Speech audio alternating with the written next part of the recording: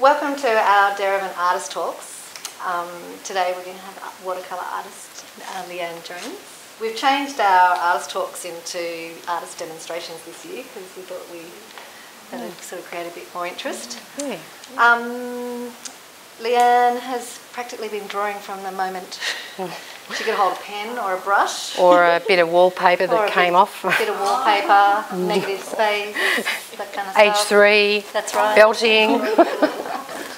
She has a gallery studio called Mellow Crest up in the Hawkesbury Highlands. Yeah. She's a member of the Macquarie Towns Art Society and she's the current Vice President of the Hawkesbury Artist and Artisan Trail. That's right.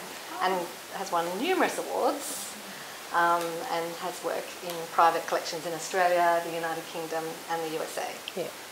And also is the great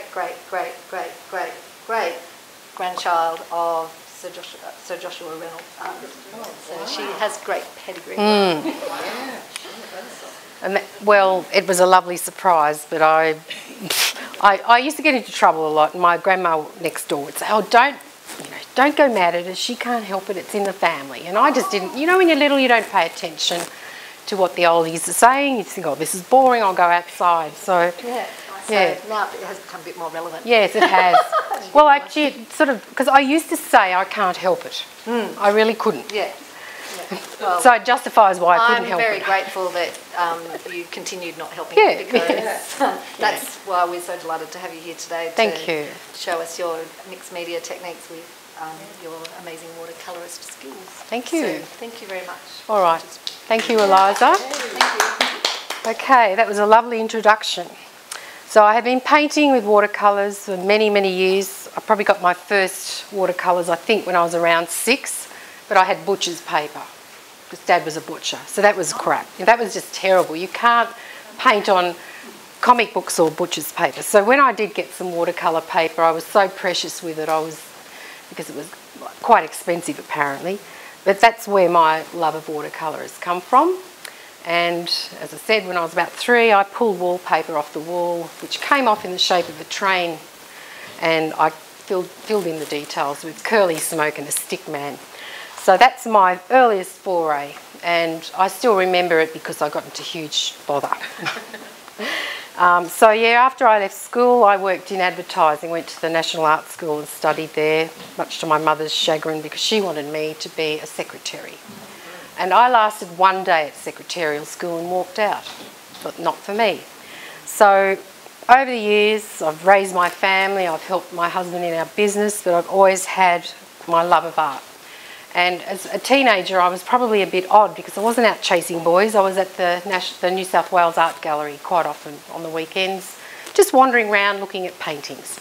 So I just felt like I have to take this further because I was being asked, do I teach? Do I do demonstrations? And I thought, well, why not? Because I'm happy to share my talent and my techniques.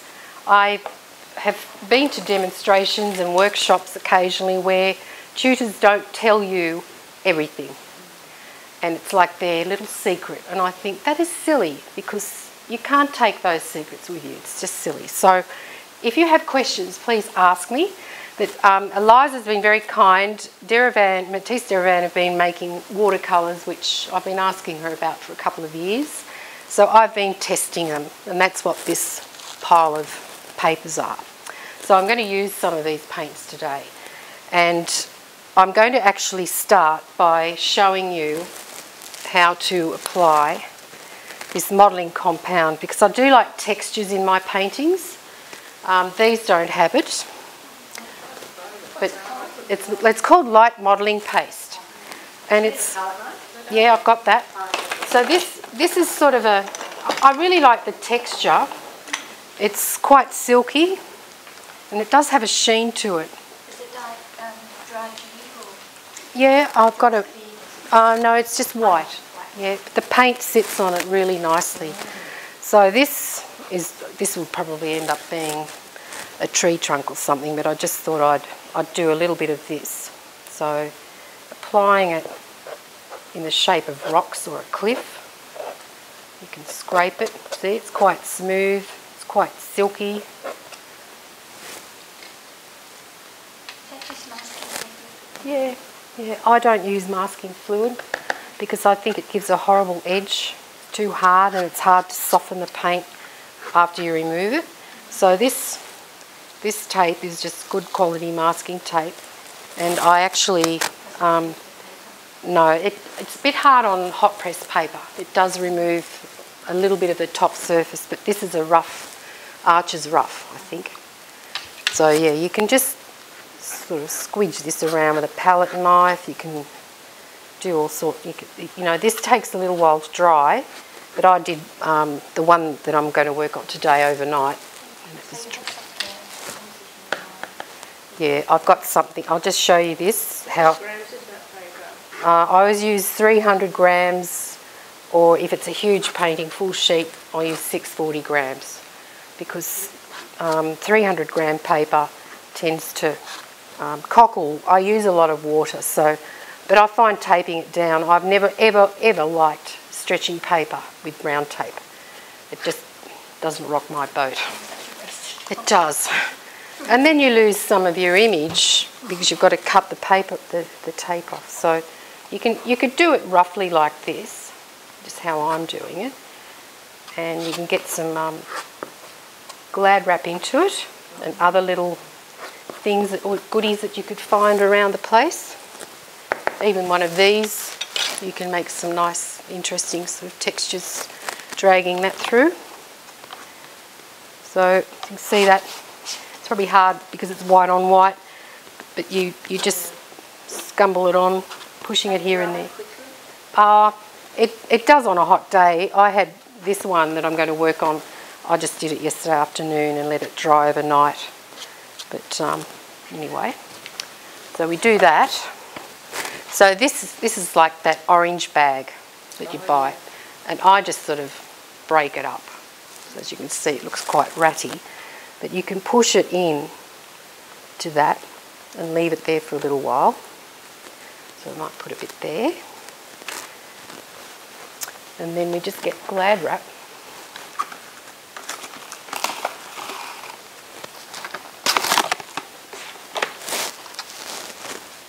And you just put it on there, and you can just start pushing it around. So you'll see on this one when I start painting on it that I've already got texture and the paint will sit there. So you could pinch it, you can do all sorts of shapes. So you can see it's sitting under there. So if you're doing that, you probably should leave it on for a few hours at least before you peel it off, or overnight if you can. So that's just one way that I might make. Because I live in the mountains, I really like painting some of those scenes with the rocky cliffs and tree trunks in front of them. So this is one way to do it with watercolour. And why I like watercolour is because it's very transparent and you can lift it off if you've made a mistake. So that's how I would just put that aside for a day or two, or till I'm ready to paint on it. You shouldn't leave masking tape on for more than a few weeks though, because it can adhere and you might never get it off. So all right, so I've just returned from a trip late last year to the Flinders Ranges, and I'm going to try and do a bit to this painting today, but that's just another example of how I've got this one prepared, and if I have time I'll do a bit to it. But you can just do a tree trunk against rocks and use those colours. I mean, I don't think you should always necessarily paint it exactly as you see it. And especially a photograph doesn't sort of gives you as much information as a drawing. So I quite often, when I'm away, just do little pencil. This is called Wolf's Carbon Pencil, or charcoal. You could use charcoal. But it just gets your ideas down. And when I come back, I've got colour swatches, I've got sketches and photographs, because I don't always have time to paint outdoors, and with watercolour it takes a while to dry, especially when you're in the bush and you haven't got a hairdryer. So that's how I approach my work quite often. I also sometimes make something up from my imagination, because I think artists see things very differently. And some artists, I feel like I have a photographic memory sometimes. So I can pull something out and think, that view, I have to paint it. I'd love to be... I saw a guy recently on YouTube. I think he's American. He's Afro-American. He's an idiot savant. Yeah. And he can draw from memory. He was in it, I'm sure it's the same guy who was in a customer's house. Yeah. He was doing a panorama in a curve of a city. And it's all exact, just from looking at it. That's incredible. Yeah. Yeah. And he just uses like a pencil pen. Yeah. All right. So we'll get some paint mixed up. So these little paint tubes I've got here, these are a new release by Matisse Derivan, and I've been quite happy with the quality, and I'm not sure, Eliza will probably advise us on cost, but I think it's great to have another brand that's Australian, because we only have our Art Spectrum, and unfortunately I find some Art Spectrum colours dry out in the tube, and I have written about it. And the other thing that sometimes happens with them, the lids break inside and the paint dries. So I have students that use it and then they'll be quite annoyed because they can't use it. And I said, well, you could be, if you really wanted to be on it, you could put them in a container, split it out, put them in a container with water, but it's a lot of process to go through to make it liquid enough. So don't be afraid of light modelling paste. Have a go at it. If you want to paint rocks or anything like that, it's great fun. And the paint will sit on this.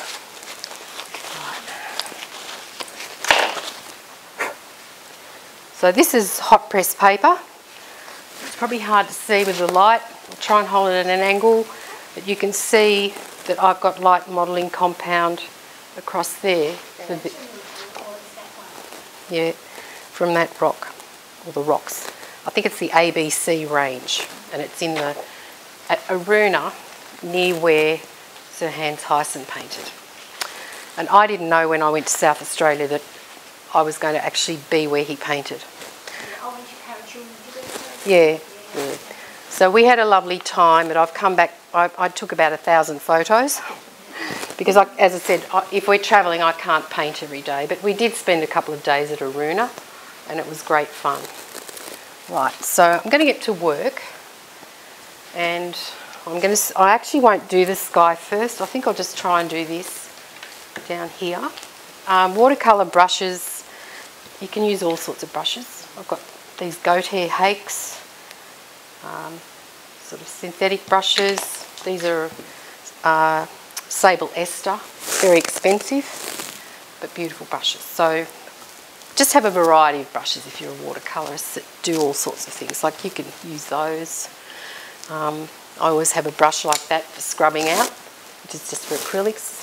I think it's called a stiff synthetic bright, and they're invaluable. And they're only about $6.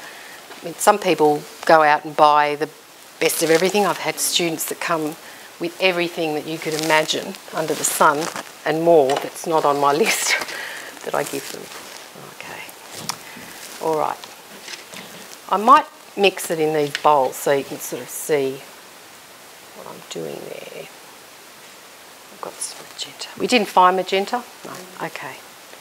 I thought these were all ready to go, but they're mock-ups.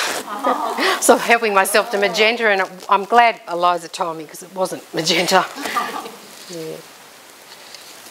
And on this, I'm also going to spray after I've got the paint down. It's called Surface Tension Breaker, and that's what is in a lot of these paintings to create the textures. And I'm not sure really what's in it, Eliza, but it's sort of soapy. Yeah. Some sort of yeah, could be like detergent, but I just keep it in this little container because it's a little atomizer. Okay. Yeah. Yeah. So, well, this is Daniel Smith, this magenta. Is that a bit transparent? Yeah. Most of the colours I use are. It's got little bugs drowned in the magenta. Got that. Yeah. Alright, well, we've got some of that. So this is a Matisse Derivan yellow oxide, which is quite similar to raw sienna, I think. It's always confusing. Different paint companies call their paints by different names, and I think I had a yellow deep, which I thought was like an Indian yellow, which is quite good. Okay, so you just start dropping it in. You could even pour it on if you want. Because what will happen is it'll start to settle into the dried modelling paste. And I like a lot of paint and a lot of water.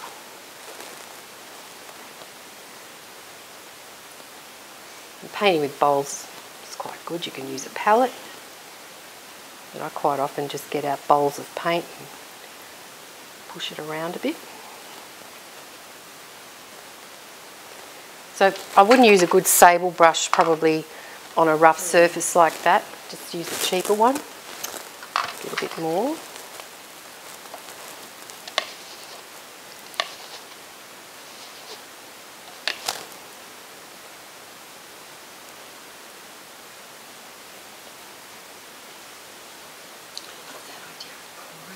Yeah, why not? I mean, yeah, it is. Does it take longer to dry seeing you've got that paste on? No, it's just like if you're painting on a humid day, it's going to take a bit longer. If it's a hot day, it will dry fast. That's one thing that when I did try and paint in the Flinders, because it was quite warm, it was drying too quickly and I did struggle. Some days I just used oil pastel and sketched. Okay. So wet in wet, just let it run in. Start spreading it a bit.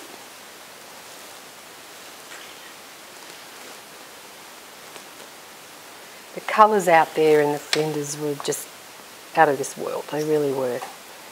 And I was pinching myself to be in this beautiful place, camping. There were emus wandering around, lots of birds. Even just looking at the rocks in the riverbeds, because they're all fossilised. There's so many fossils in those rocks, you've got no idea. Okay.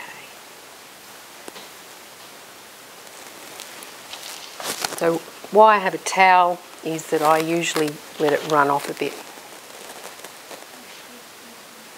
I find if I put yellow down under red, the red's more intense than if I put it straight on the paper.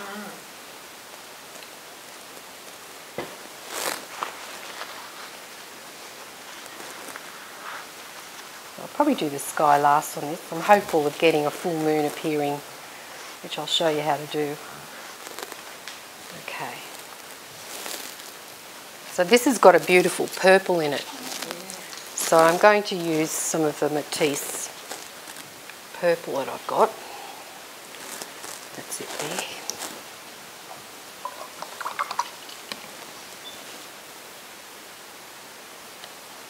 And that's lovely, isn't it? I might even put a bit. I use neutral tint too sometimes, just to make it darker. What's neutral? Well, I'll show you on a scrap of paper. Neutral. Yeah, it's neutral. It neutralises. Let's see. It's almost like a sepia-y black.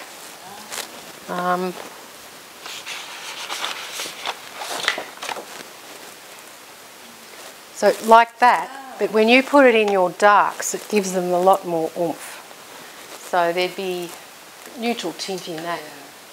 That's in Dancerine blue, which is a Winsor & Newton blue, and it's much deeper than French Ultra.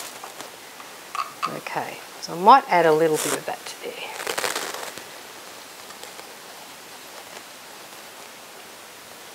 And I'll put a bit of blue in.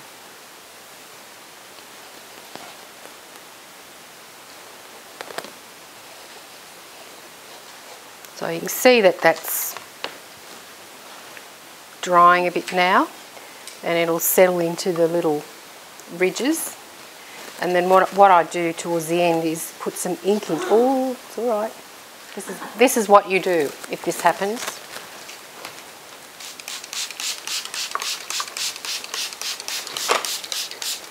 All right. Run it off. I'm making a mess now. I might even have a pink sky. How's that? Yeah. We'll stain it anyway.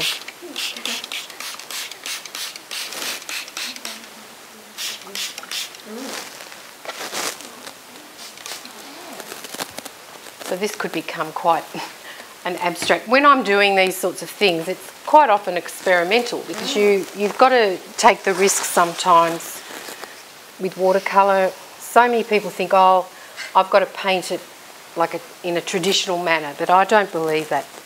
So I don't mind that. Yeah, we might come back in there. So I'll do some work down here because of that, and then I'll come back in here because I don't want to disturb that too much. I don't mind it at all. But I'm going to have to watch that. And has anybody got a 20-cent coin? You need that for your moon. Okay. So we might mix a bit more to the foreground. No, that's how it printed, and I don't mind that. I quite often print just on A4 paper because I'm not that concerned about the exact colour in the scene because I want to paint how I feel it should look. Okay. We'll get a bit of this yellow oxide back in. We'll come down here. So I have put a little bit of this texture paste down here for some little rocks that have tumbled down onto the plane. See, that's drying quite well. It does sometimes, if you do a lot of water on it, it does sort of dampen it a bit. But I think I prefer it to just straight old gesso. I think that can be a bit boring. Okay. Alright. So once I get back into there, is when I'm going to use this stuff, surface tension breaker. So I'm going to have to tilt this a little bit. So I'll try and hold it up. Might even spray that a bit more. You can spray your watercolour when it's still runny, shiny, and let it run a bit. But once it starts to dry, don't do it. Okay. Because you get blooms, or well, some people call them cauliflowers or back runs, and it's better to just leave it, and then you could re-wet it again and come back in. So let's see if we can get some of this in.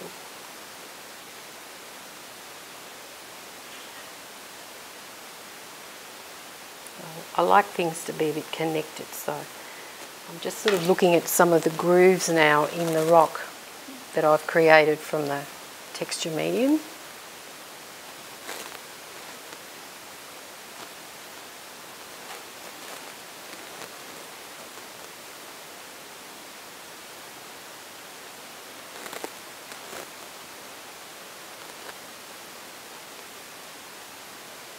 So I'm starting to build up an impression of that rocky hillside.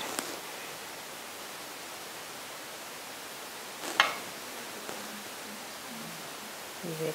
And there's no reason why you can't add some darks as you go. I think, you know, I was taught, oh, do the darks last, but I paint outdoors a bit with some quite good artists, and this was many years ago when I was beginning to paint on plein air.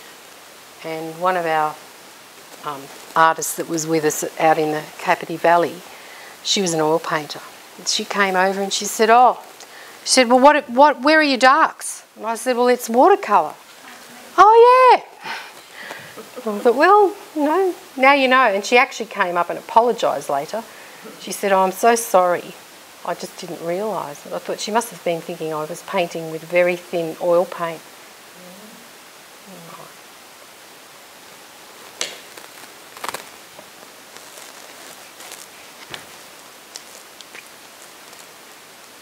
So this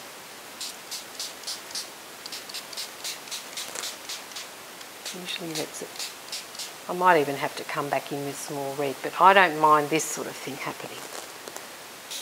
So what's it actually do to it? Well, it thickens it a bit. This is what you should be doing. This sort of thing.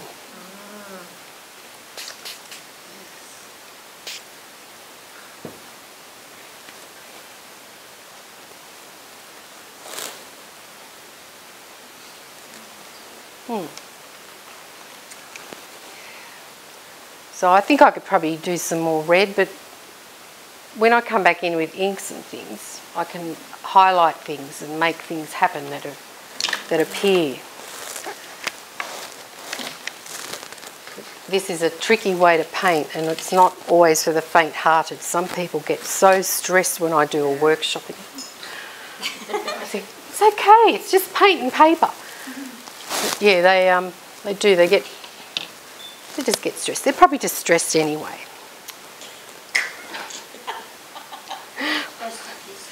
It is, not it? Yeah. Oh, I had a lady that used to say, oh, what's happening? What's the paint doing? All right, I'm going to add a bit more red in. The sky's a bit crazy at the moment, but something might come. Not yet. No.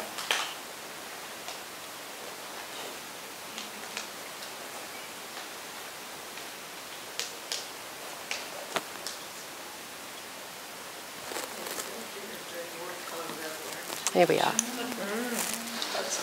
Oh, I mean, when I'm painting a more traditional scene, it's definitely to plan, but this, I usually have a bit of an idea. Actually, I'm going to have to wash the sky off because I don't think I can leave it like that. So if you use a good paper, it shouldn't stain too much. This has a little bit, and I'm just going to let it run up.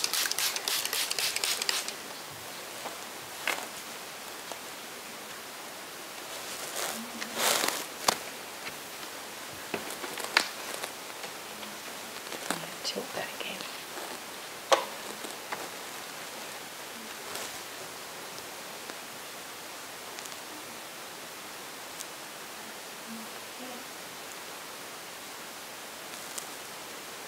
Okay, might have to attack the sky again in a while.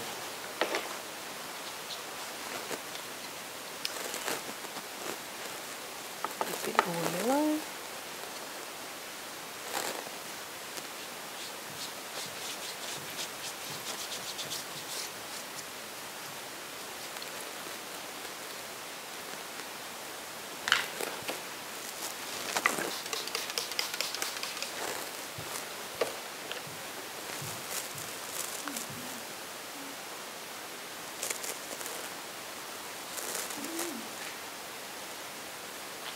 You can see the texture in there is quite interesting. Right, we'll do that again. So there's a lot of tilting of the board in this sort of painting, just to see how we go. Don't mind that. Okay, it's probably too wet for a moon yet, but I will show you how to do it, even though my sky is going to be changed somehow. Yeah. Right. Yeah, tissue actually. You can't do it when it's too wet, and you can't do it when it starts to dry. So you're just doing that. Maybe we'll try it there. It might have stained the paper too much. We'll see what happens. this is that's how that moon was done in that little painting there. All right. Yeah, and that's got surface tension breaker sprayed into the paint. So that's how those runs, it makes it look like there's a cave or something there, or roots or something. Let's see. And another thing that I like to do is watercolour pencil shaved off with some sandpaper, and you can put some textures and things in there, or you can flick or splatter, but this is really cool. This is how I do rocks, like lucky stones and things. I'll show you. Yeah. Yeah. Let's see. Well, we've got a bit of a moon. Whoops. All right. I just wish they made bigger coins that were perfectly round when I do great big paintings, because I've never found the perfect implement. Some glasses, but then they've got a rim, and because the pardon? Oh yeah, you could. Yeah. Right. So this is how you can add texture into a foreground. Just tear a strip off. But you've got to do it when it's still wet, and now you won't be able to do much, like you can't really disturb it now it's stuck there. So it's not a good idea. Yeah. Oh, that's awesome. So any watercolour pencil will do the job. I found though that Faber-Castell and another brand I've got, if I'm working with colour pencil, another colour from one brand on top of the other, they don't work. Why? I have no idea. Yeah, so yeah, they've got to be watercolour pencils. You might even get a bit of that into there.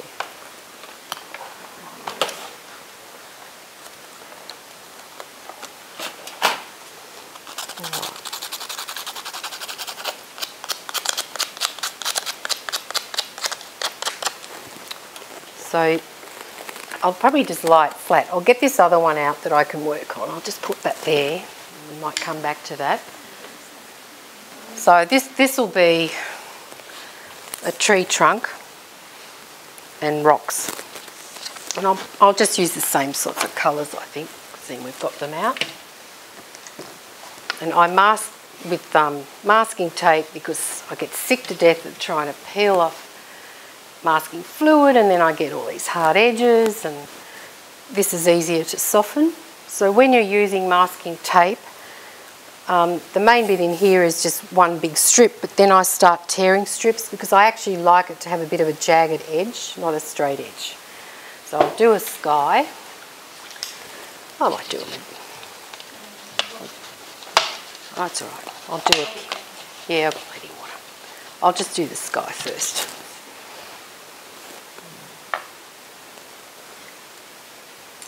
Some people get really precious about changing their water every time, and I've actually been in workshops with a couple of really top watercolour teachers, like Joseph's Bookfitch, and their water is putrid. And they both probably never washed their brushes either. No, they probably don't prime the brushes, but I mean, there's been ladies saying in the class, "Oh, Joseph, let me get you some water," and he goes, "Nah, it's all right." And it's like dishwashing water, it's awful. What do you mean prime the brush? Well, to prime your brush, if they've had a big workout, just get some soft soap and some tepid water, a few squirts of soft soap in a jar, and you just give them a bit of a wash. And then rinse them, and then dry them flat. Because if you don't, I haven't got a brush with me today, but I've done this to one of my good brushes. The paint's chipped off because the water travels down the ferrule into there, and then it expands the paint, and then when it contracts again, that's what happens. Oh, thank you. Yeah. My son's last girlfriend she makes stuff and she puts it on Etsy, and she found them. So Etsy's the place to go for unusual handmade jewellery, I think. I just love them. ETSY. Yeah. This is a website for handcrafted things. So always try and clean around your edges.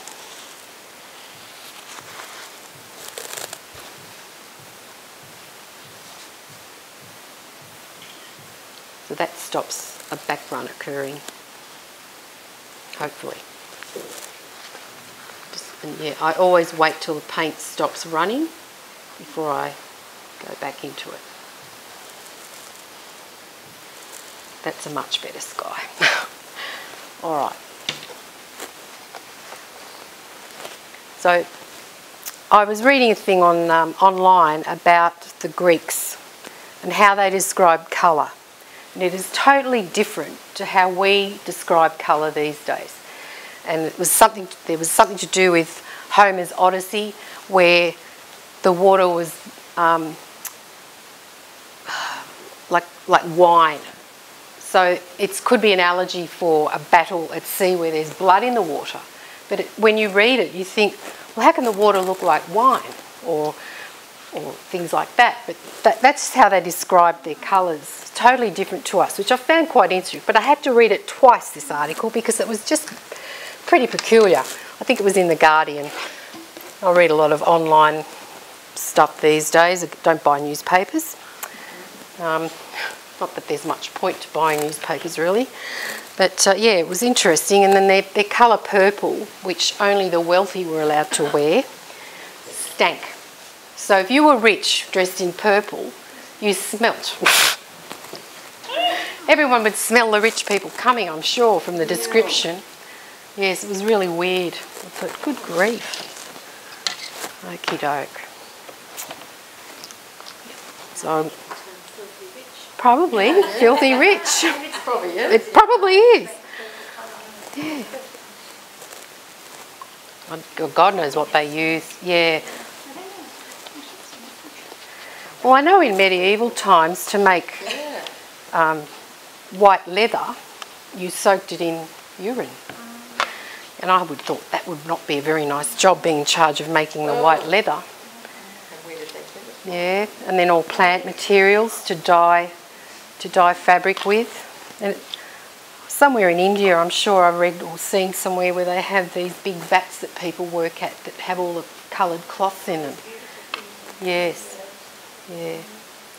So I'm going to come back in now and just start putting the yellow down, because I'm going to do this as a red cliff, I'm sorry. So this has had the Glad Wrap treatment, and I've scratched back in with a palette knife to put a few little grooves in the rocks.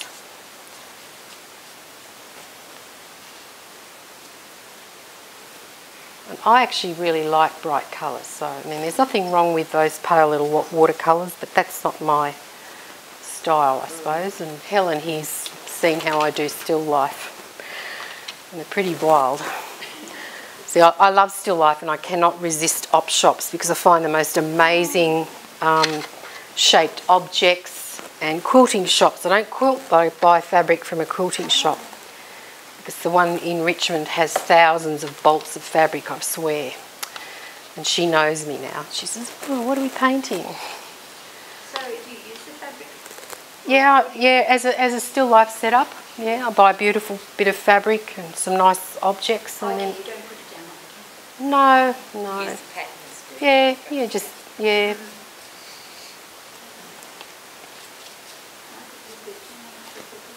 Yeah, perfect. Yeah. A person that influenced my still life recently is an artist called Shirley Trevena from England, and she's amazing. Trevena, Trevena, I think. Yeah, they are. Her work is just amazing. But it's watercolour with mixed media, and she'll use oil pastel and soft pastels, some collage, and she loves fabrics and, you know. So she puts the fabric down? No, it's just just paints, yeah, the design. So yeah, it's just good to get inspired by how other people do things. Yeah. My still lifes tend to be very different to what I do in landscape, because I feel like my background as a graphic artist has heavily influenced the way I put it together. Yeah. So loose with your still life? Oh, not tight? a bit tight, but I like to have soft areas. I use a lot of texture by building up in glazes, and you can just sprinkle water into it. If you're going to have a red cloth, for instance, always put yellow, like any yellow really, raw sienna or whatever, into the on the base coat, and then put your red over the top, because the red will be really vibrant. And I only noticed that one day because I was painting and I thought, oh, that red's dried awful. It's just really dried dull. And when I discovered that if I put yellow down, that made all the difference to the red. So it's handy to know.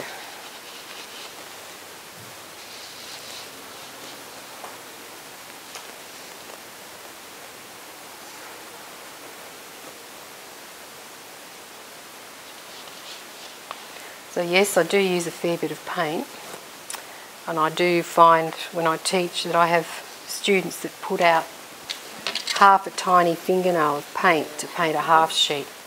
It's unachievable. It's not going to happen. But they worry about the cost of their materials, so yeah. But look, a lot of this paint has been in here. I only cleaned it to come down yesterday. Well, I'll re-wet it every time. I just spray it. And the paint can be in here for a couple of years. I just keep topping it up. So do you have your own sort of studio space or somewhere where you can work? The top of the computer desk. Oh, well. My spare room. Yeah, yeah. That's where I started. My daughter left home and I told her she couldn't come back because I was painting in there. But I'm very lucky. I have a self-contained studio next to the house. Which I think's great. Yeah. Oh, yeah. But I wasn't thinking even of using it for that. I was actually thinking at one point of having a B&B, because my son lived in there for a while, and then one day my husband said, why don't you go and paint over there? And that's just what happened. Yeah.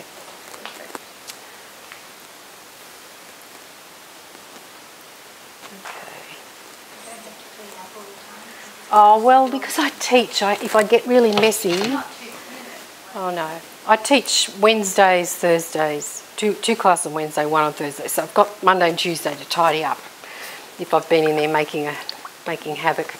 So you've got plenty of room to run that class? Yeah, yeah. My classes only have 6 or 7 because I find that achievable, and they get plenty of time with me teaching. I know when I went to community college over 20 years ago, I got quite frustrated because there was about 14 people in the class, and there was one man who used to do lots of homework and show everybody. It was like show and tell. And the teacher was too sweet to sort of say, look, can we do this in the break? But yeah, it was just wasn't really doing much for me. So I do think that if you can go to workshops, that's a really good way to work and learn a lot that way, because it's more intensive. You know, if you can do a couple of days with one teacher, you're going to learn a lot more than probably 6 weeks, 2 hours a week. Do you still do workshops? Yeah, I do. I haven't planned any yet for this year, but I will have to, because I'm a member of an artist trail, and we put all our activities as members in our own studios, what we're going to be doing. So I definitely will be doing a couple this year, and they'll be mixed media probably. Is this the artist trail? No, this is the Hawkesbury. I've got a few little brochures, so I'll pass them around, because we'd love some of these people from Sydney to come out and... I've heard of the Hawkesbury Harvest, but I hadn't heard of Yeah, we've been going for 8 years this year, and it just started because we have like Farmgate Trail and an antiques trail. So yeah, I think it was about time, and we actually were really lucky that one of the guys on the he was on the Farmgate Trail even though he made rocking horses. His partner was in marketing and she wanted to just start this. So what she did was put an ad in our local paper, and I was quite amazed at how many people turned up. Oh, we weren't that affected. Yeah, we weren't that affected. We were worried at Kurrajong Heights, but nothing happened, thank goodness. Yeah, yeah. My husband's in the RFS. So I was basically home alone for 10 days. So we've got this happening. All right. So I'll have to let it sit. I might run off a little bit.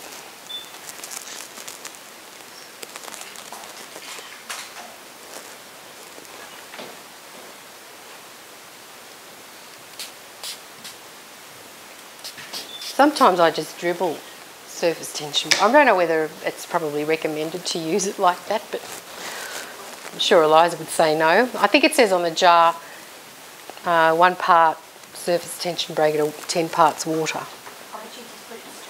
I have done, but this is. That's watercolour, so it's not. Yeah. I don't. Well, what? Yeah. What would it do with acrylics? What happens with acrylics? Well, with acrylics, when if you overuse it with acrylics, it means that no longer will your acrylics be water fast. Ah. Actually start reacting like watercolour as well. Wow. That's why you only put a start on that. Yeah. Yeah. So I just thought I'd try it because I got some when I came to one of the open days. I thought, oh, I wonder what that does. Well, that's when I bought it, when you showed me. Yeah, I remember your face. You were here in October, weren't you? Yeah, the last Yes. one, and you allowed me to take a photo of That's your right. painting that had it on there. Yeah, yeah. So I'll leave that for a minute and we'll see what's happened down there. So I will have to leave it to dry for a little while. Hopefully it will. But I just like the way the paints settle into the ripples that you've created. And you can come back in with inks and just one of those bamboo pens and draw back in. So we'll put that there. We'll see what we can do How here. many paintings do you have on the go at once? Well, I'm working on an exhibition at the moment. And I looked through them the other day and I thought I need to get them out and do some more because some of them are about 3/4 finished and there's probably about 8. Because we all get like this. We start something and then we get inspired by something else and then we start something else and then we think, oh, I haven't finished that. Yeah. And because I do like to exhibit my work, I have to sort of make sure I've got enough to put in frames. Yeah, what about the frame? Do you have a particular frame or does your husband do it for you? Oh no, I wouldn't get him to do it. Yeah, would. No, I have a framer at Emu Plains, but I do use art scene stock frames if I have to, but my framer matches their price. And I'll tell you, I did a still life, probably a bit bigger than this table, and I was really worried about how it would be framed, and it had to be framed under archival perspex because they don't have sheets of glass that big, and I had to drive to the art scene to buy the paper. So in that instance, because it was so big, I had 640 gram. I think the paper's called Elephant or something. And it just fitted in my car and it was a bit bent. And when I got home, I immediately got out of the car and tipped it up the other way so it flattened. And then I looked at the white paper for 2 weeks because I was terrified because you're thinking that paper's cost me $80 for one sheet of paper. So we all get like that. I think everybody sort of sometimes would go into their room or their studio and think, oh, I should start something. But it's daunting, especially the bigger the sheet, the more daunting. How did it turn out? Beautiful. That's great. Yeah. It was good because she gave me 6 months to work on it because it was huge. And I actually got some of her own objects to put into it because I felt like I could paint it from my heart, but I'd prefer it if it had a few things that meant something to her. So she had some fabric and she had a beautiful sort of tall rectangular Japanese vase. And I remember when I was painting it, I thought, oh, now it needs wattle flowers. And I was driving up Belzona Road near where I live, and I know there's a beautiful Cootamundra wattle. So I had to stop and rip branches off, and that day that went in because it just wasn't balanced properly. But what she liked about this painting was that it had a lot of red in it. I grow those beautiful gum flowers and on my land because I just love them. And yeah, so she said, oh, she drove from Wentworth Falls to where my exhibition was at Currajong just to see it, and just emailed me. She said, I want a commission. I thought, oh, yeah, one like that. And then I went up to her house because I thought, oh, I need to meet her to see what the house is like. And we discussed the framing, and she said either white or a pale blonde timber frame. And I'm into white frames at the moment because I just think it looks contemporary, and a lot of people want that on their walls. So framing is very important, and I see quite nice paintings framed with fence palings, and I'm sorry, but it's just not fine art then.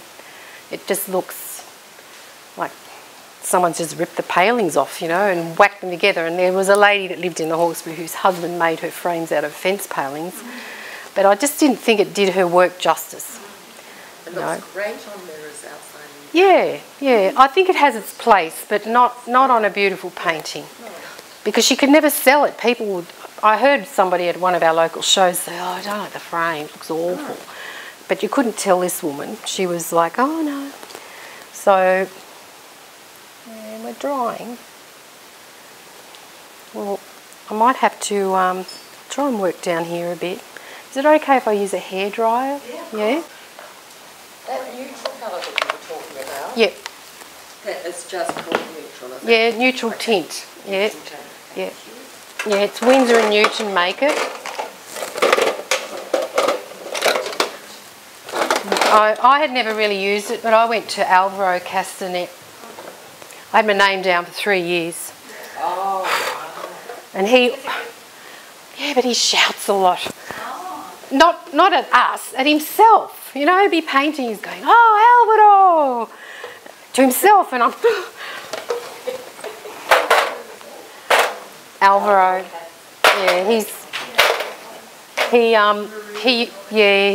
he hasn't been to Art in Action. Goes out to the Bathurst summer school, and you have to book in 3 months in advance. Oh yes, yeah, I went to him. Yeah, I like the fact that workshop was called from drawing to painting, because drawing is so important.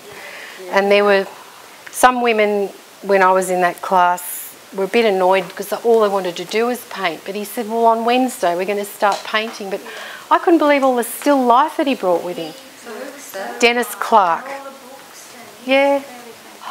Thank you. Woohoo. And also, I've Yep. All right. Yeah, so Dennis Clark, if you want to get into drawing, he draws with sticks, which I do anyway. And he had so many interesting objects. I mean, he had a cow skull, an old lamp, a pumpkin. He picked up branches on the way up there on the Great Western Highway, a bottle brush or something. I thought he must have had a truck with the amount of materials he had. Yeah, yeah.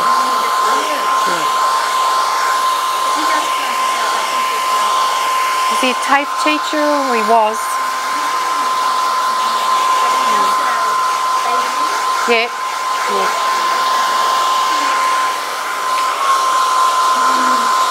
Yeah, but a really good teacher and worth going to.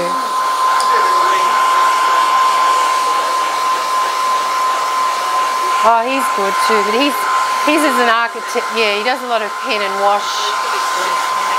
Yeah, yeah. Well, I have heard that. Yeah, I've heard a couple of other people that go to workshops say they wouldn't go back because it was, yeah, yeah, yeah. Yeah, he does hot press.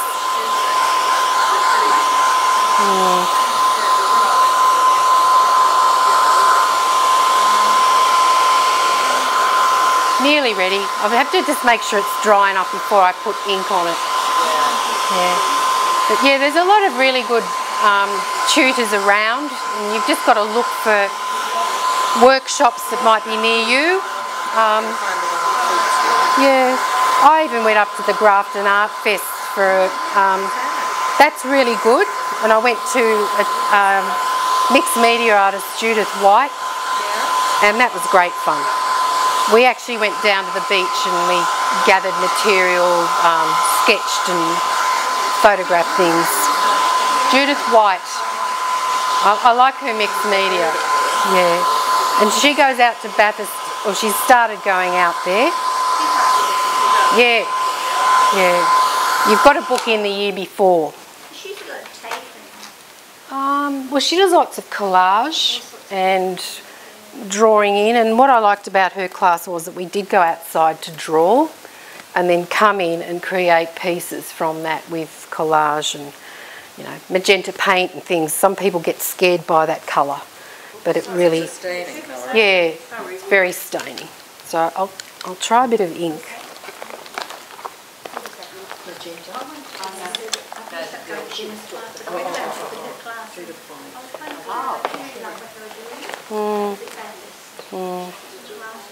Yeah, yeah, it does. I think Dennis is a very good tutor too. He explains things well. Because if you get into a class where somebody sort of can't, they can paint but they can't teach, that's the problem sometimes that you find. You know, and that's happened to me a couple of times. I've gone to a workshop and thought, well, I wouldn't go back. I love the way he does the Yeah, yeah. So you could do some of that with watercolour as well, with the wax lunch wrap. Yeah. Yeah. So this is the Matisse Derivan ink. So you can start drawing in, and I'll just use a bamboo pen or a stick and start putting some little cracks and things in there. You can come back in with more paint as well when it's dry. This is just black. Yeah. The still life that you did, the Yes. big one, was Yep. that just in watercolour? Yeah, all water. Oh, it had a bit of soft pastel. But yeah, the rest is all watercolour, and a pencil that I love using is a Wolf Carbon pencil. You can pass that around. These are really, yeah, and you can wet that and soften the edges. Wolf's Carbon pencils. I use so many of them, I just go and buy a box full for. Oh, most art shops sell them, but yeah, the art scene. Well, that's a 4B. Yeah, anything in the 2 to 3 to 4B, they're nice and soft. You should never draw with an H pencil or an HB because they're too hard, and they can actually sort of damage your paper. So, yeah. Because this is very textured, you've just got to come in a bit and go back over it. What have we got there?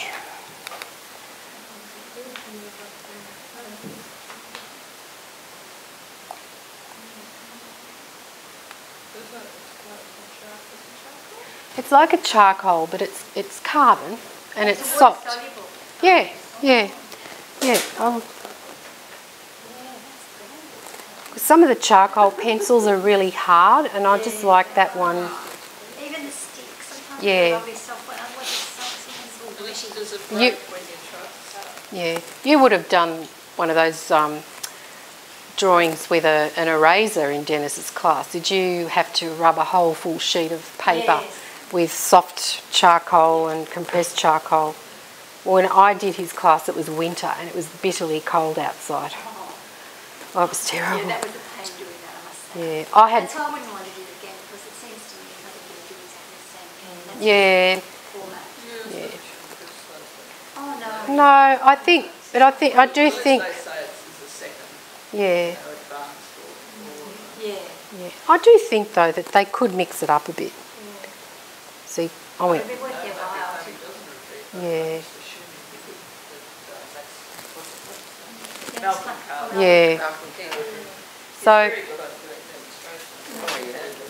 so you can start drawing in with some ink into the work. I mean, these take a lot longer than a normal watercolour would because you've got all the different processes. But you could use different coloured inks. And burnt sienna is a really nice ink too. And I like these ones because they've got an eyedropper. When I buy ink sometimes, I think, oh, now I've got to dig that little cap out. And I get it everywhere. But this is great. And I collect ink wells. And I use them when I'm putting ink into my my work. I'll just wash that off.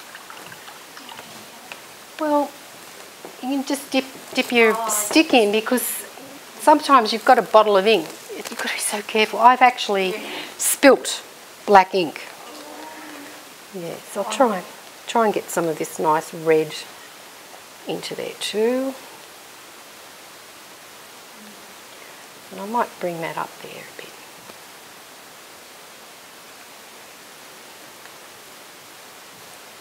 Yeah. Yeah, well, I mean,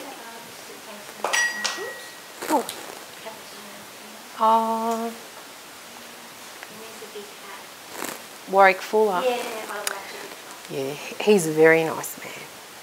I've never. Yeah, in the 70s, I lived at Glenbrook, and the local school used to have, I don't know if they still do it, an art show, and I have got 2 Warwick Fullers. Yeah, and they really are lovely. He's a very clever man. But yeah, he's still painting and leading plein air workshops and things, so yeah, I think so. Yeah. But then you've got, if you like oils, I mean, people rave about people like an artist like John Wilson. And he runs workshops at Blackheath. I just wish that there were a few more closer to where I live, I suppose, but a lot of them are in Sydney. So do any of you exhibit your work? No? It's hard because you've got all those fees. It was $38 for one entry in the Royal Easter Show, and we have an art prize and it's $50 an entry. And you don't get guaranteed that you'll get hung. And some of our local artists have been pretty annoyed about this because she wants us to support her Purple Noon Art Prize. And I mean, sometimes you do wonder what the judges are thinking. Well, I actually get a bit annoyed because the last 2 years it's been a photograph that's won this art prize. And the year before last, it was a man dressed as a woman with a beard, with a gun and a dead fox. And he won $10,000 for thinking of that idea. And then the one that won this year was a brother and sister who made flags on their computer of all flags from around the world and hung them on a Hills hoist. And she was hanging them out. And that was a photo? Yeah, yeah. You think they'd have it as a separate prize? Well, I think Photography it should be, because painting, I mean, yes, some photographers are amazing, aren't they? But, you know, probably we've got sour grapes because we didn't think of the idea, but I still don't know how that competes with a painting. No, I don't think so. You know, it just, so yeah, some of the local artists are not going to enter it anymore, which I think is a shame because we were excited to have a local art prize, because there's a lot of, like, you've got the Lane Cove Art Prize, the Portland Art Prize, the Camden Art Prize, and they are supported by councils and local businesses. Yeah. And our council doesn't do much like that at all. Yes, yeah. All right, so I've put a little bit of burnt sienna ink and might give it a soft spray to try and make some of it run. Did you have inks in this one? That's actually the Wolf Carbon pencil. Oh, Yeah. gosh, yeah. So buy one and have a go, and you can soften it with a damp brush.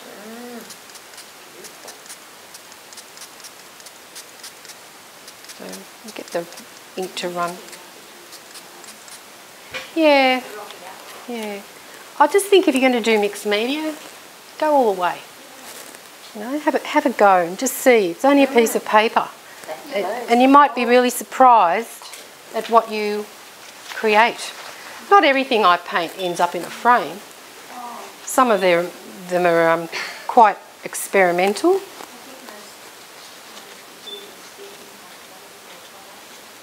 Yeah. Yeah. I once asked Joseph of Book Beach how many times he painted a painting to win the Camberwell Prize, and he said 5 times. 5 full sheets of the same scene, and then I said, all right, well, so which one was the best? She said, oh, sometimes the first one is still the best. So that's perfectionism though. But you know, I think you have to be prepared to do that if you're going to exhibit in a prize like that, because it's good prize money. And I'm trying to think who won. A lot of watercolourists do win the Camberwell, so I can't think who won it. I know Amanda Hyatt's won it once or twice. I might use a bit of white. Oh, the Australian Watercolour Institute. Yeah, I entered, but I didn't get hung. Because if you get hung twice, then you can be recommended for membership. And Judith White told me I should, so I thought, oh, okay, I'll have a bash. Oh, yeah.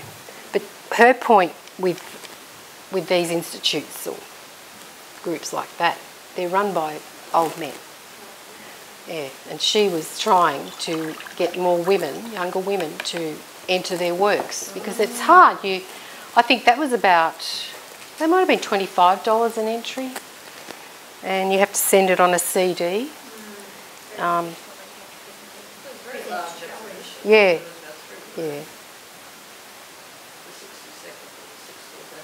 Yes, it was. Yeah, I was going to enter it last year, but I had a pretty bad year. And I just didn't, or the year before actually. So this white ink, Eliza, is quite creamy. Beautiful. I haven't used your white ink before. Okay. I think I've got burnt sienna. Can you dilute the ink? Yeah, you should be able to. Yeah, yes, water.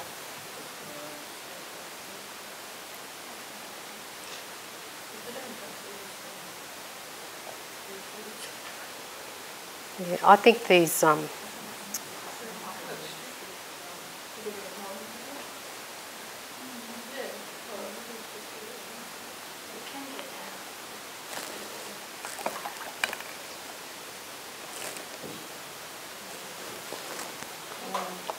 right. I'll try and do. This is what happens at home, or the dog walks on it. I end up in my studio with my 3 dogs, 2 cats and my daughter's dogs because she lives next door. Because I'm at home and her dogs, because when she's at work, they come for a visit. Well, yeah, you go to step back and a dog yelps and you think, oh, well, you know, move, you silly fool. Yeah. Right, so the cats are new. I've adopted 2 Burmese.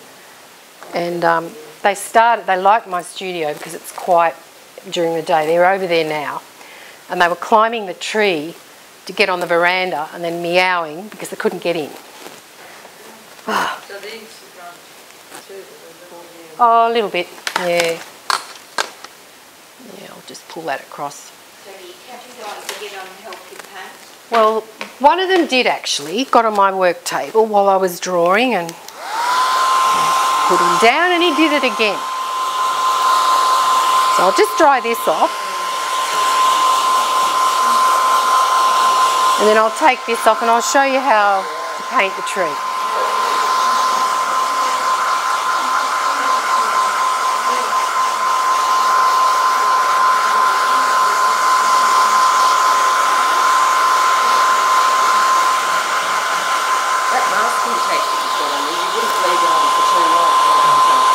Even on the edge. If I don't work on something for a while, I actually take it off the board and take the tape off because it can stick to it. And I bought some very cheap masking fluid from the reject, masking tape from the reject shop, and it didn't stick much at all. It was awful. So I just buy it from the hardware. My husband says, "What do you want at Bunnings?" And I usually say that. Yeah. Oh, just a glazier, and I like it because I actually paint from edge to edge on paintings. So I soak the paper.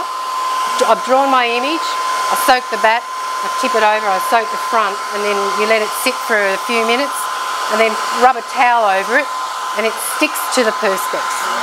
So you get a very contemporary look to your work with the deckled edge of the paper. But when you frame it, you have to put mat board behind. You can't just do it onto the gator board. So that adds to the cost because it's a whole big bit.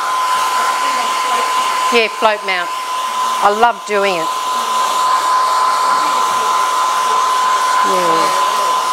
Yeah, I do that sometimes, not always. Depends on what's happening. But anyway, let's hope we can get this off now, very carefully. I might start with that bit. Yeah, I just find it a bit off-putting when you've got this bright blue or bright green. Or I bought purple tape once, but don't buy that. It's so low tack it doesn't hold your paper down. I've got the green one at home. No, that one. Oh, this is Koala, I think. Koala brand. Yeah, yeah. So that's how easy it is to peel off. But if I'd left it on there for much too long, I'd have trouble. So I think that's a more realistic edge to a tree than masking fluid. And imagine how much masking fluid you're going to have to use on that. And some of this I'll probably lift off. I mean, this is a work in progress. I may decide some of it's too dark. Yeah, you just with a damp brush. I'm going to put that brush. Yeah. So I'll just do some on the tree. Move those now. We'll have another go with those in a minute. So I usually paint with a limited palette. I did read an article that said I paint with a limited palette, and the guy had 13 colours in his list. Because I've written art demos for a magazine, and I thought, how can that be a limited palette? What are you limited by? How many you've got? It didn't make any sense at all. What about the theory of just using the primaries? Oh yeah, do that. Yeah. All those, yeah, mix your colours. Yeah, don't always really, especially greens, because Australian greens are really difficult to do, and you know, like raw umber with cobalt, raw umber with cerulean, or yellow ochre with cerulean, you get this beautiful greyish green. They're Australian greens. I have a guy that comes who's English, and he's got all these English greens like hooker's green, and I have to make him mix them with burnt siennas and things to try and get them to look a bit authentic. Yeah, he's a nice man, he's an architect, so his work gets all fiddly, and he's come to me to get loose. So I said, well, you know, we'll work on that. Some people you can't, well, you just can't change them. All right.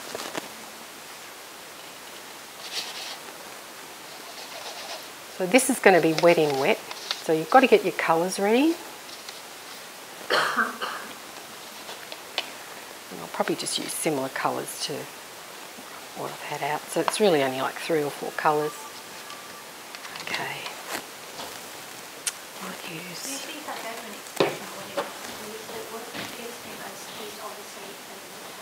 Yeah, yeah. There's something about it. It's not. It doesn't jar you. It's got some sort of, I don't know. It's sort of almost a bit calm. That you can see that it's not a dog's breakfast. Because sometimes that's what I think. Some paintings with too many different colours, just jangles. You think, okay, I might use some burnt sienna. But yeah, try some of these colours. These are really nice. I'm glad Eliza listened to me. We made them for you. I know. Well, my husband said that. You probably nagged the poor woman. Because I think it's a shame that we've got all these imported paints, and see some of these, I don't mind some Art Spectrum because they're nice colours, you know, they're for the Australian environment, whereas Winsor & Newton, they're quite expensive. But I love buying my Winsor & Newton in this size online. Yeah, because this size, say in cerulean blue, I'm not sure of the exact prices, but this size was only about $7 cheaper than that. And that's, I think, 37 mils. Yeah. And that one is 14 mils. It's a huge difference. So if there's particular colours you use a lot of, buy them like that. I mean, I wouldn't buy Viridian like that because it's not a colour I use a lot of. But yeah, it's worth going online for those sorts of paints. Somebody in my class has told me to go onto Cheap Joe's, and there's Jackson's as well. And they are pretty good. And they do, you know, you get it within about 10 days because it comes from the US. I bought an easel from the US, a plein air easel, and I get asked by people, where did I buy it? Because it's a camera tripod that's been made for artists, and it's got a little tray that sits on the front, and they make them for oil painters as well. Okay, I just need a bit of blue. Purple. Oh. No, we can't take them out of there. Oh, has it? Oh, that would be mine. Okay, yes, we can use that one. I wouldn't like to have a surprise. No.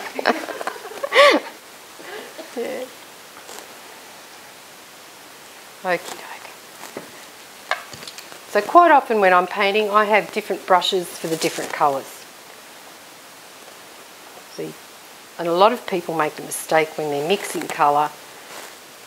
They've got it right, then they wash their brush, but they don't dry it before they go to the next colour, and they're adding more and more water to the mix.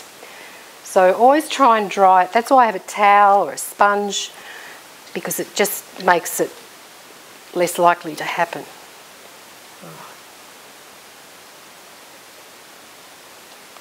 So I think this paper is Arches. It's got a bit of a texture to it. Well, this is yellow oxide. This is the Derivan yellow oxide, and it's very much like a yellow ochre or a raw sienna. That's what I find a bit confusing though, because every paint company calls it a different colour. But if you ask Joseph Zabukwich what colour he was using, he'd just say blue, yellow or red. You're supposed to know if you're in his class. He usually only takes advanced students, which is fair enough. I don't think he suffers beginners too much. And he can be a bit pompous, but I think that's just some people. Have you been to his class? Yeah. I enjoyed it, but I wouldn't go back, because every time I see one of his student exhibitions at the Bathurst Mitchell School of Arts, there's always the same paintings. Always the same scene with a dam and a mountain, some cows, horse. Yeah. Oh, they do that. Yeah. He and Herman. I think this time it was he, Herman and Alvaro. They painted a huge painting. I don't go onto the campus much because I stay in town. I've got a husband that looks after me when I visit him. He cooks for me, or maybe he's my wife, I'm not sure, but twice a year I go out there because he's single, ambulance driver that I've known for 30 years, and he says, oh yeah, come out, I'll look after you. Yeah.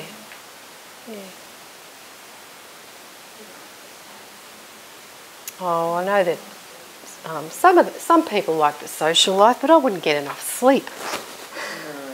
No. I'd be up all night. Yeah. Well, I do that at Art in Action sometimes. I just go down when they have their, because they do one of those paintings for Art in Action, and raffle that. And I think some of the money goes towards Careflight, or most of it. And those paintings, yeah, they go for, you know, thousands of dollars. It's incredible. So I like wet in wet, just letting the colour run. Oh, that's just a bit of burnt sienna. I'm just going to add, I will add a bit of this because it's in the painting.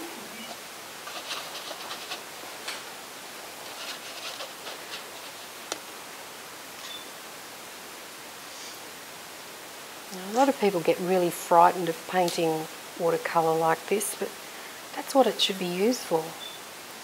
I'd love to paint like Turner. God.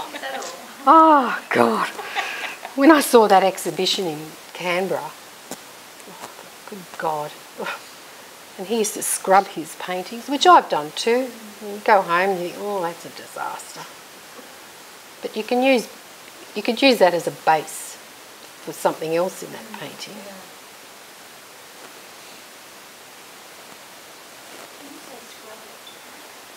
With a nail brush. If you've got good paper, I wouldn't use Montmartre paper to do that with. I don't know that that would be a success, but no, I've scrubbed paintings in the bath with a nail brush, not really hard, but give it a soak and then lift it out and loosen the paint. And I know it's flat again. Yeah. If they don't, put it on a board, put a towel on it, and as many books as you can carry. I don't tape paper, like that brown tape around my paintings. I can't be bothered. I went to a workshop with Jenny McNaughton, and the guy in the classroom, lovely man, had stretched something like 20 boards. She couldn't believe it. She said, we're not even going to paint that many. He says, oh yeah, but I like stretching paper. So this is interesting because this is sort of pushing that paint away a bit. That on the blue? Yeah, this is just that cobalt. So this is wet and blue? Yeah, but look what's happening. Oh, yeah. And that's pretty groovy. Yeah, it is. You know, so you need to experiment with your paint and see what they do. Because different brands, like this has actually got Art Spectrum in it too. So we might mix a nice bit of dark stuff, and I'll use some neutral tint now. I'll go into that. So this is neutral tint and burnt sienna, and you can see it's already gone really dark. Yeah. And then add a little bit of your blue to it. I've never heard of neutral tint or used it until about 3 years ago, and I think, well, it's pretty interesting how it... No, you don't make a neutral tint, no. No, it's just Winsor & Newton. And I only bought it because I was in Alro's class and I thought I should try what he has suggested. So this paint, I mean, if you're a watercolourist and you're reasonably good at it, you know that it's got to be a bit thicker if you're going to put it into a wet wash, because otherwise it just spreads. So this is quite creamy. And how I know is I run my finger through it. All right? Just like you're doing a jam test. Yeah.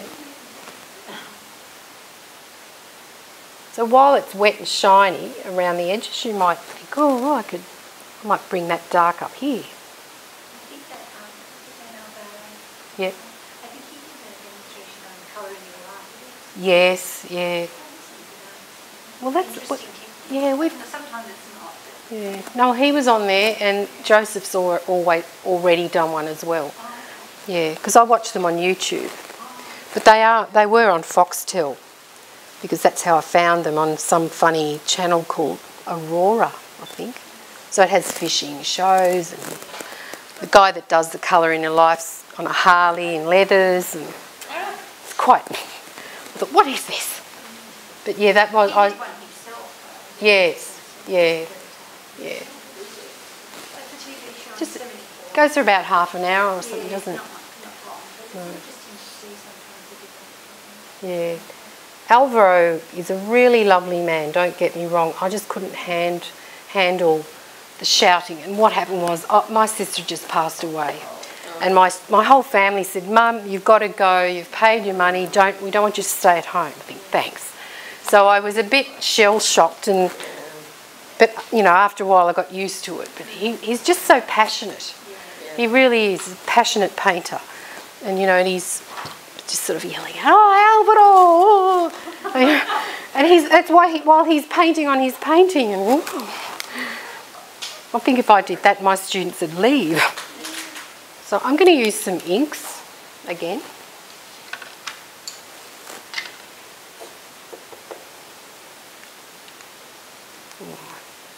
So with ink, pull some branches up. If you're going to enter a watercolour section, you probably can't do this. But mixed media or contemporary, sometimes I've done this sort of thing and I've had a monoprint collage for the tree, which is quite interesting. I've had people say, oh, I like the way you're doing that. But that's what I'm sort of working on at the moment. Maybe pull that out there. So either use a stick or something like this, because a pen or a brush is not going to give you this sort of rustic sort of look. Yeah, I think I've always liked pen and ink. Now I'm giving my age away. When I was at school we had to use dip pens. And I was in loads of trouble because I used to draw in all my school books. I just can't, you know, it's just sometimes children can't do that. Yeah. You know, they can't sit there and write things. They've got to doodle and stuff. So, yeah, a lot of my books were illustrated.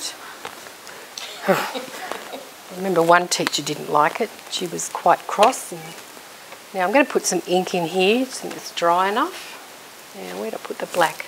Come back in there. The Derivan make a few different colours. I think I've got, yeah, I've got a few colours. I think I've got a red Derivan ink. Oh yeah, she's got a few there. So there's orange, violet. Oh, I wonder if violet. See, she'll let me have it. Oh, look at that. Oh, that's beautiful. Yes, I think I'll put some of that in. Yeah, I don't get paid for this, but I get promotion and I get materials to try out. Because I just think it's great fun to play. It really is. It is. Yeah. It's great fun to watch. Yeah. So yeah, well, that's not too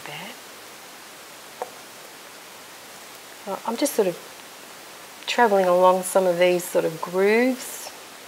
I find when people do this in a workshop, I've actually had people ring me later on and say, oh, I've just really started noticing rocks or trees. It's like when you show a student how to paint a tree, suddenly they're looking at tree bark. Yep. When they do reflections or sunset skies, I had one girl, she used to drive across the river at North Richmond every week to get to me, and she said to me, oh, tonight you should have seen that beautiful sunset. And that's what I like to hear. It's funny, you see It's awakening. Yeah. actually, I know reflections of the water. Yeah. And I made a comment and people, oh, I didn't even notice that. Yeah. Well, clouds are always fancy. Yeah.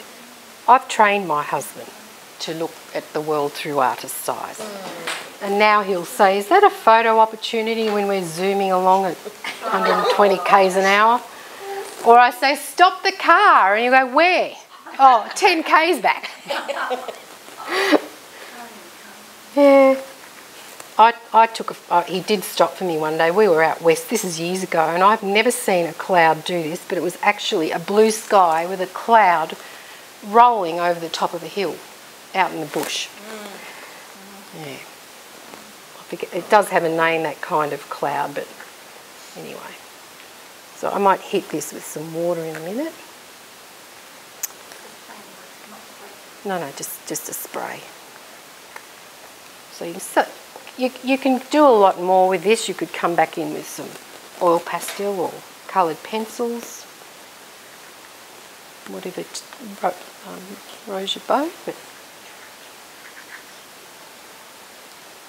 I might even put, it might be too dry. Oh no. Yeah.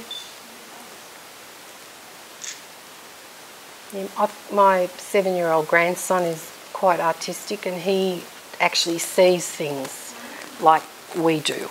And we were down at my dam the other day, and he went, "Oh wow, look at that bug!" And he starts poking at it with a stick. And I went, "Do you know what kind of bug that is?" He said, "No." I said, "Well, why should you be poking it?" He went, "Why? What would happen?" I said, "Well, I think it's a stink bug." And he went, "No, it's a paper bug." So we went upstairs and I Googled it. And I said, "See that bug? That could spray juice into your eyes or whatever it does." And make, yeah, they are. But it was red. And I had probably different stage of its, yeah, it was beautiful, but not the sort of thing you want to poke with sticks. But he sees things like that, and he knows now. So I say to him, "Why can you see that so well?" And he says, "Because it's red." Because anything where you put red in a painting draws your eye. Okay, so I might give this a little squirt.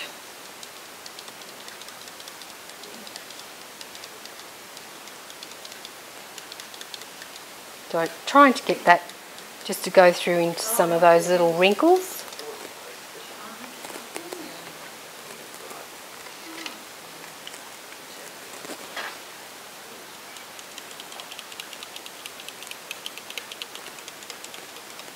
So Eliza, when do you think in March that these paints might be on the go? Yeah. Is this a new line? Yeah, because I've actually had people asking me that know what I've been doing with the testing. So have you had watercolour paints before? No. I mean, we've always made water-based paints, but it's now Yeah. Yeah, I mean, they're adding to my job time, so that's the first part of it. Wow. The colours are so bright. Yeah. I know. Yeah. I'm really quite pleased because, you know, I thought, oh, if they're like student quality, they may not be what I would want, but I feel that these are artist quality paints because of the quality of them. Student quality is got less pigment and more filler. So if you buy a very cheap paint, you're going to use a lot of it because it's not going to travel far. And I do have students that come along that will, you know, one lady used to buy it from a newsagent's. God knows why. But that's a lesson. You need Well, to it know. was, Actually, but she... to use the two of them and Yeah, find but out she did continue with that because she couldn't see why you'd spend money, but her complaint was she had to use so much more because it doesn't have the pigment. Yeah, it is. And I'm mixing as well. It's so much better if you've got... Yeah, and I know there's a few brands like Mari's, I think, but I mean, I just think if you're going to be serious about producing artwork, try and use the best materials you can. Yeah, especially if you've got expensive paper. Yeah. I know we had one of those shops called the Art Shed at Penrith, and I went over there just to check it out, and I did buy some paper. What I found was that was only sized on one side. So you can't use the other side. I can, if I don't like a painting, I just flip it over and use the other side. But you couldn't do that. And I thought, well, that's a bit silly. It's false economy again. You know, you can get away with cheapish brushes. That's true. But not paper and paint. I mean, some of my brushes, like these ones, they're just from a $2 shop. Montmartre. That little one. But you can use them. They're acrylic brushes, but you can use them for watercolour, and that's got a beautiful point on it. So yeah, you can use them. I wouldn't say you've got to go out and buy the most expensive sort of brushes. I might just see what happens with a bit of this white, get a bit of light back in.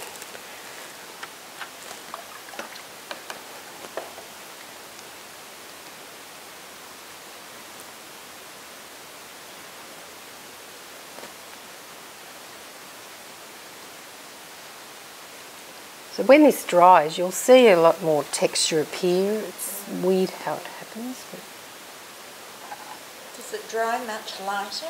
Yeah, yeah. It does quite a bit. these paints seem to be on par with most other watercolours I've used, that they dry about 10% lighter. But that's another lesson in life when you're starting to paint with watercolour, because you think it looks fine on there, you put it on there and it dries. Well, what have you got? It's too pale.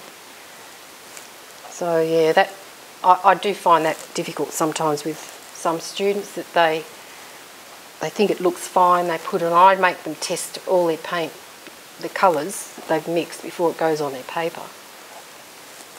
Yeah, this is quite interesting. Oops. So I'm going to squirt water into the white as well, see what happens.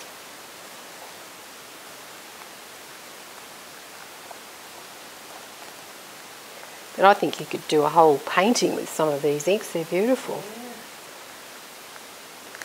I like drawing with pen and ink, but I don't usually use coloured inks for that. I like sepia and burnt sienna. I sell a lot of drawings like that. Usually of old buildings. People are very sort of sentimental, aren't they? Right, a bit more. Yeah, so you can introduce lights. I could also sort of scrub some of that back if I wanted to. At home, you've obviously got the luxury of a couple of days and not an hour or two, but yeah.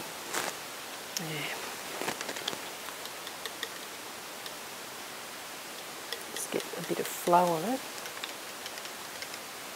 Now that paste, when it dries, Yeah. and your paint's dry, Yeah. and if you happen to sort of bend the painting, would it crack? Well, I've never noticed it too. It doesn't sort of lift? No, I don't think so. I found that gesso can flake off a bit, but this stuff's sort of, I don't know what's in it, sort of, it's silky when you put it on. It's got a sheen to it, and then it dries just like that, really. Look at that. Yeah. So, you know, have a play with these materials to see where it takes you. I mean, I never imagined when I started out many years ago that being a traditional watercolourist that I would get involved in all this caper, but I think it's just as an artist you start to grow and explore. And I think, yeah, when I was just doing traditional watercolour, I was probably quite comfortable winning prizes and things, but I actually sort of started to get a bit bored with my subject matter, you know. And You want something yeah, all the time. yeah. So you can go to workshops and play for 5 days and think, yeah, I like that. I'm going to do that when I get back. So we'll just. So it'll look different when I take the border off. So I might let it. But yeah, sometimes when that's still wet, if I've got time, that's when I shave, pencil shaving the watercolour pencil, and you get little speckles. Yeah, that's on the other one. We'll get the other one. I'll get it. Yeah. So yeah, this one I would probably be more in. Down there. Yeah. That's great. Yeah. I mean, unfortunately the sky's a little bit sort of crazy and I'll have to do something with it, maybe. But I'd like to come in with this maybe at home if I'm going to take it further with oil pastel and put some trees and things, because they are in this painting, in this picture. But I don't want green grass. It wasn't green when I was there. Maybe. Yeah, but the colours on my printer, they do come out rather bizarrely. So, yeah, so this could be taken further than this. And that's just a start, really. You know? So what would you do with the sky? Oh, I might wash it back a bit and try and do it again. It's just that magenta will stain. So, yeah, it's very strong. You do, you know. Yeah, I probably would just look at it for a while. That's what I do at home. I paint things and then I might put them in my house where I'm walking past or sitting, and I can see what's wrong. Also, flip your drawings upside down or your paintings upside down if you're not sure, and that actually abstracts it, and you'll see parts of it that you really like. You know, same with your drawing. If you've got a problem with perspective or ellipses, anything like that, turn your drawing upside down, and you just don't think, oh well, that's a jug. You just see the shape is wrong. So, but I think the colours work well together. Yeah. So try lifting out a moon, but you've got to wait till really the shine has almost gone, and then you have to hold that coin on there with your tissue. But that's just a little trick. Yeah. So, yeah. See, this painting here took a bit of a while because I wasn't sure where I was going with it, and I actually scrubbed the foreground, and then I found rocks were there, so that's how they became rocks, and I just really liked that.